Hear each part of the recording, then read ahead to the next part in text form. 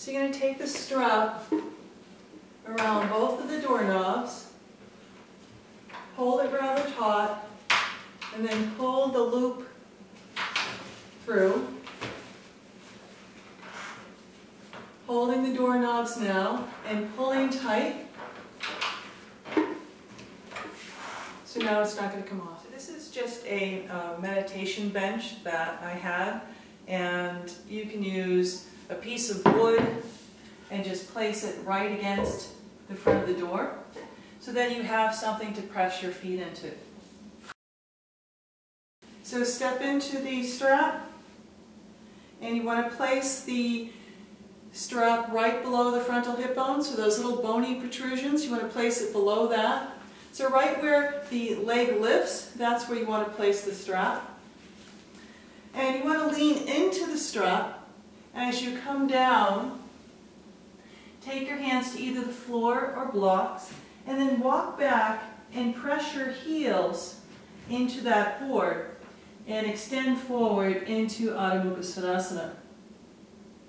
So if your hamstrings are tight and you can't straighten your legs, then take the heels up onto that board and press, and then extend forward.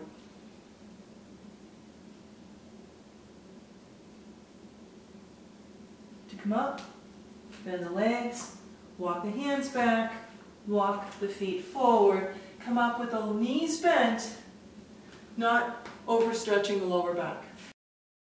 You can do a standing practice using these straps on the doorknob. And sometimes when I practice standing poses with straps or ropes, I will take the strap on the front leg. Today I'm taking it on the back leg.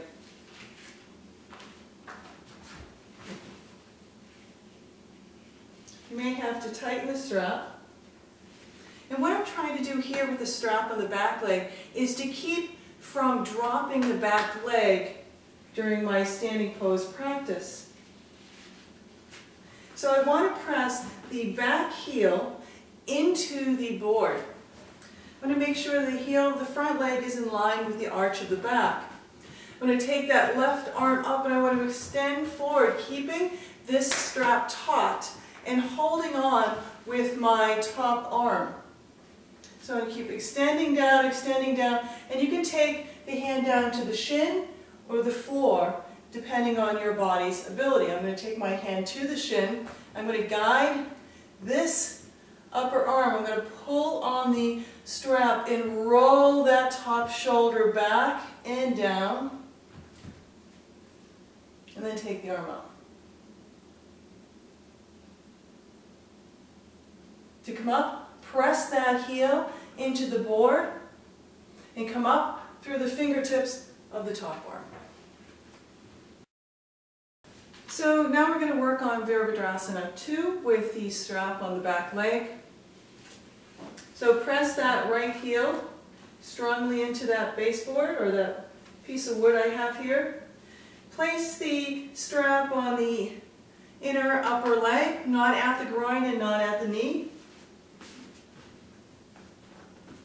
Again, have the heel of the front leg in line with the arch of the back. Take a deep, slow breath in on the exhalation. Draw from the inner groin to the inner knee. From the inner knee to the outer knee. And work on creating that right angle. Press that heel in. Lift the inner arch of that back foot. Lift the chest. Do not take the torso towards the front leg. The torso should be perpendicular to the floor. So roll the left ribs forward, right ribs back. Press. And take both arms up. And then look over your extended front fingertips. To come up, press the heel of the back foot into the wood, and come up.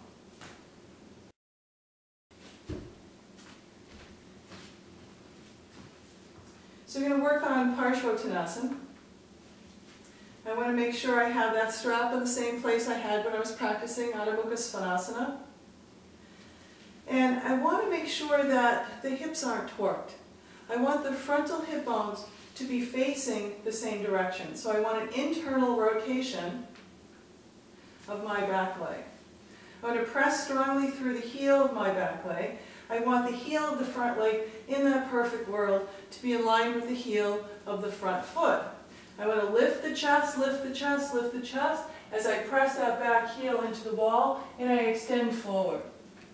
So I want to lengthen from the front of the chest. I don't want to be here.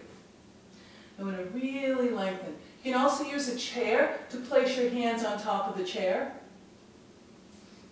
But I want to keep these frontal hip bones moving forward, chest moving forward as I extend down.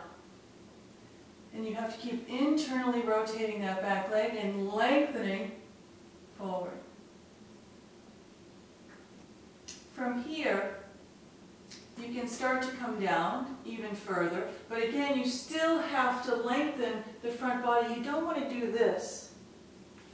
So keep moving the chest forward, keep extending down, keep pressing through the big toe ball of the foot, and then take the head down.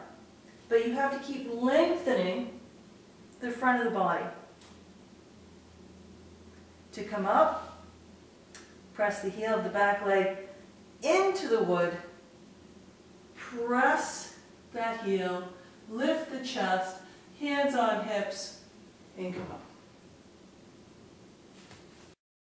I'm going to work on Ardha Chandrasana. This is a little more challenging to do, and if you're new to yoga or you're not used to using props, this is not one I would start with. I would start with the Uttitha Trikonasanas and the downward facing dog poses that I showed earlier.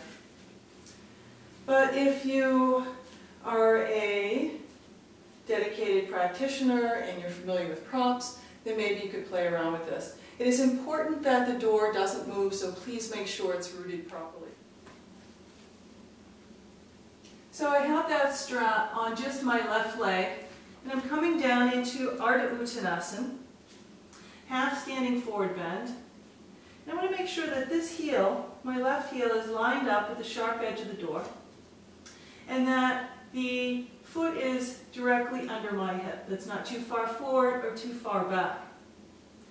From here, I want to take my right foot up onto that door, and I want to press the foot as I turn it so that the inner edge of the foot is parallel to the floor. From here, I keep drawing up from the quadricep, opening the pit of the knee, and then rolling the left ribs forward and the right ribs back. And I'm up on my fingertips or my hands on a block. I'm pressing so strongly that right foot into the door. From here, I take the arm up, and then I look up.